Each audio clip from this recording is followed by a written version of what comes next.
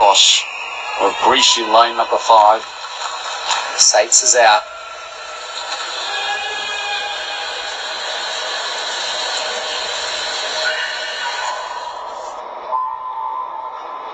Okay, so there's the first of our scratchings, our non-starters today. Sates, a non-starter, but Kim and Marcos, Korea and Greece in those middle lanes.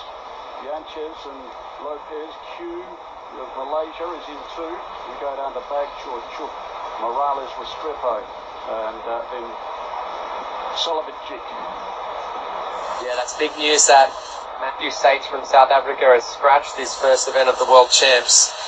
He was a real superstar across the short course swimming last year, but he is entered in the 400 IM later on this morning, so maybe he's focusing on that. But in the water now, it's Kim in lane 4 from Korea, the swimmer in the black cap. So Korea with a great history in the 400 freestyle with their Olympic champion Park Tae-wan, now retired, but has really set up a legacy to inspire a generation of Korean swimmers. And Kim turns first at the 154.1.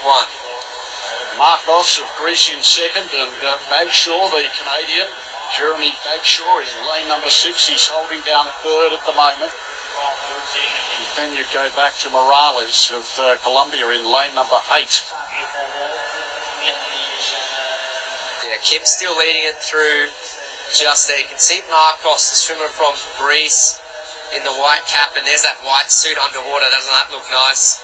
And it's just moving on the lane rope ever so slightly, just trying to catch a little bit of draft or drag from the swimmer Kim in front of him.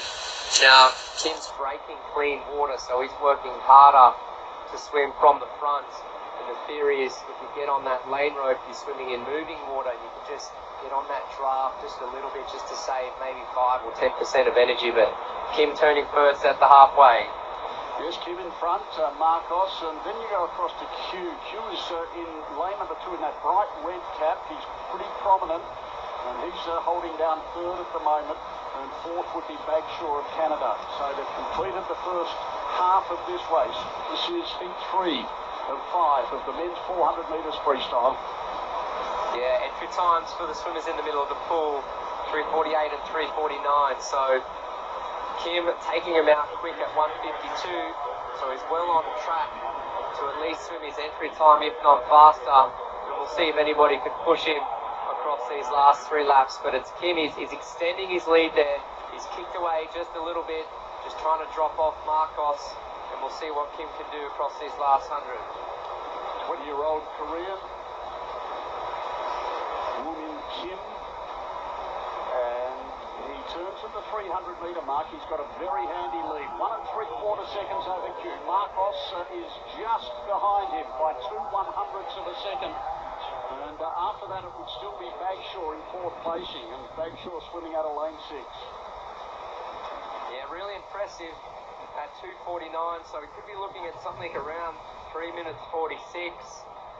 If he can hold this pace, which would definitely throw his name in the mix for a top 8 finals berth. There he is there at 3:14, so it's a 28.5 across that 50. Just needs to go 28 again, and he's got a 3:46. Great swim from Kim. Almost 2.5 seconds in front of his nearest rival.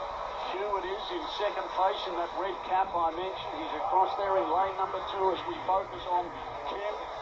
As I mentioned, Q in second place, and distant back there in third, Marcos. But what a good swim this has been.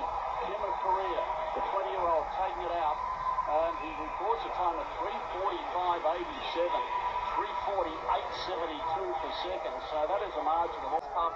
He's scoped with that one. 3 seconds quick, a good lead across the first 200 metres, and he broke the field on the third 100 and was able to hold that pace and sprint it home.